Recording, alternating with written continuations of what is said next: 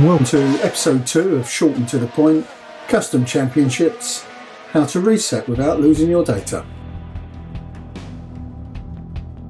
My name's Martin, or Cozy61. Today we're looking at how we can reset the championships, such as the F1 2020 Championship. In the next 5 minutes, I'm going to explain how we can do that without losing all your information. There will come a time in your championship when you are 2 or 3 races in, maybe even more than that, and you need to modify something. But as you can see from the screen, we've got a choice of resetting and losing everything that we've done because it's telling us that we can't modify this. Well, there is a way around this. It's not that difficult. Once you've learned how to do it, it's easy, but I'll walk you through it. And that way you won't lose all your information. The first thing we need to do is locate the champ's ini file. Now you will find this in Documents, Assetto Corsa, Launcher Data, and then File Store.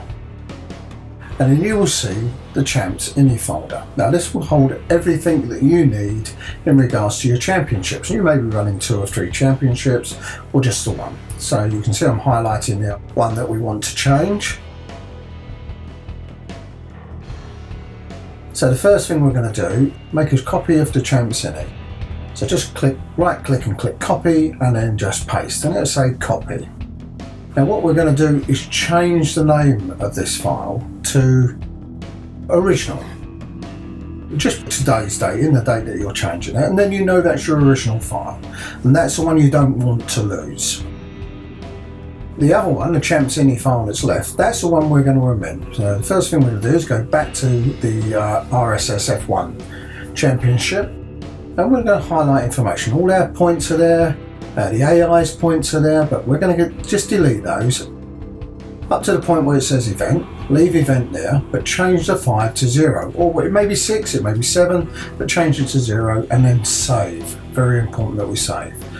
Once we've done that, we're able to go back to the championship, and you should find that instead of saying resume, it says start.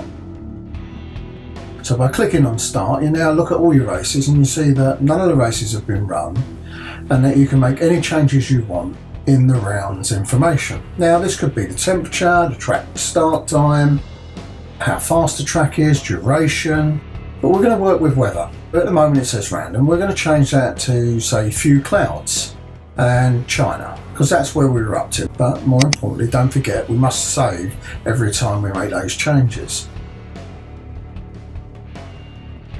Now we're going to go back again to Documents, Assetto Corsa and Launch Data, and we're going to go to File Store again. Now this time, delete the champ's ini folder, and then we're going to rename the champ's original folder to champ's ini. No information has changed in these particular folders, and I'll show you where the information changes. The information changes, if you remember when you started your championship, you dragged your champs folder into Documents. So we're going to find the champs, just go date modified, and the one at the top should be the one. All we need to do, we'll open both here. One is the RS champ, one is the JSON, what I call JSON file or JSON file. And all we're looking for is to make sure the changes happen. So if we go down where the tracks are, China, you'll see that weather has been inserted and Seoul, few clouds. So now we can come back to the championships. We'll click on it, you notice it says resume. There you go. All your information is back, the change of weather is back, or whatever you've decided to change. And the can't modify it's on. So that is a simple way to ensure that you don't lose all your information. You're able to continue racing as well as make changes to it. Sometimes it can be very frustrating when you've gone through all the effort of racing and then find that you need to make a change. So I hope this has been helpful for you. I know it's short and to the point, but that's what it's supposed to be.